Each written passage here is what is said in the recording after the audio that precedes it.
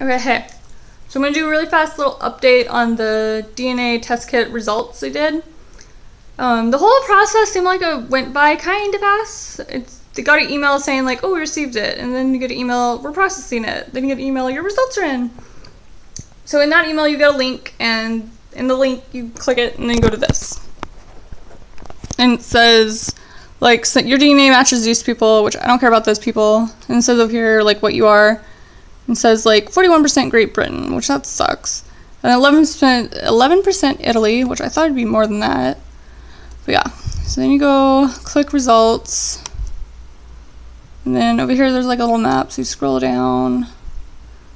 And then so it says like you can click like, okay, Great Britain, what does that mean? So you click that, and then it says like there's a little story about it.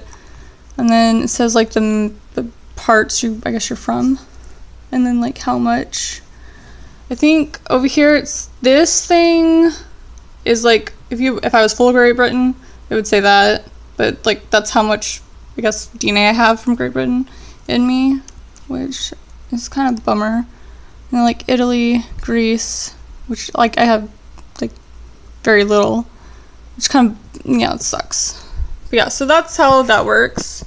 It was kind of a bummer because I thought it would be more like your X chromosome and your Y chromosome, so you see like your mother's side and you is this, and then your father's side is this, but it kind of, it's like, okay, we're just gonna pull everything from you, and this is what you are. So it's kind of like, eh. So I guess I have to do more research and figure out what's what. But yeah, so that's how that all went. And sorry, I'm filming this on my cell phone because I'm gonna go to class here in a little bit, and it's like super duper hot. So I figured to do this update, it's better than nothing, and yeah. Okay, thanks, bye.